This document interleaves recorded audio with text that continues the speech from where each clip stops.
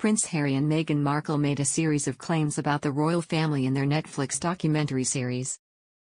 Despite their assertions, the palace maintained a stoic silence regarding these allegations. However, the Sussexes' claims were subtly debunked by the royal family without uttering a single word about the couple. It became evident that actions speak louder than words, as the royal family addressed Meghan's claim that she wasn't allowed to wear certain colors as a senior working royal. According to Meghan, she couldn't wear the same color as Her Majesty during group events, and she also shouldn't wear the same color as other senior members of the royal family.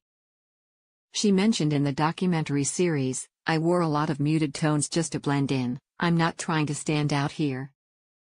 In an interesting turn of events, the royals gathered at Buckingham Palace, and most of them chose to wear white, while Queen Camilla opted for a red outfit. Catherine, the Princess of Wales, looked effortlessly elegant in a white gown and a dazzling tiara as she arrived for the state banquet, held to welcome the President and First Lady of South Korea. She added to her look with a glitzy pair of earrings from Queen Elizabeth, her family order, and a GCDO session star. The royal also adorned herself with a Strathmore rose tiara, which originally belonged to the Queen Mother and was a gift from her parents in 1923. Sophie, the Duchess of Edinburgh, wore her aquamarine tiara for the state banquet, and she chose to recycle her bespoke cream Susanna dress, which she first wore to the coronation of King Charles and Queen Camilla in May. Princess Anne also attended the state banquet, wearing what appears to be the same white dress and bolero that she wore in a 70th birthday photo shoot.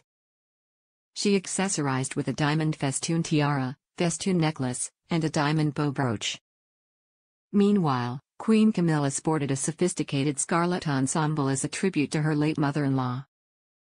She wore Queen Elizabeth's magnificent ruby and diamond Burmese tiara, which was made in the 1970s using gems from the Nizam of Hyderabad tiara, given to her as a wedding gift. Camilla's red velvet evening dress by Fiona Cla featured a relaxed silhouette with flowing sleeves and a pleated skirt. She styled her blonde tresses into her signature look and opted for dewy peachy makeup. If Meghan had been present with the rest of the family, it's unlikely she would have adhered to the white dress code. Her tendency to draw negative attention to herself could have marred the entire evening. Meghan's allegations seem to have been proven false, as the family's coordinated attire speaks volumes. It's clear that when family members appear together, there are instructions on how to dress. Notably, the only person no one should exactly match is the Queen.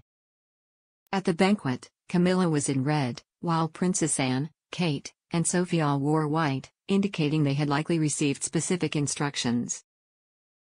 Dress code adherence aligns with past events, such as the Commonwealth ceremony in 2020, where the colors of the Union Jack were the obvious dress code.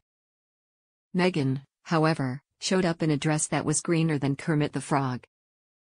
Even at Prince Louis' baptism, where the mothers were expected to wear white and the other ladies blue, Meghan appeared in olive drab, disregarding the guidance she was given. She later blamed the British royal family for not providing proper guidance.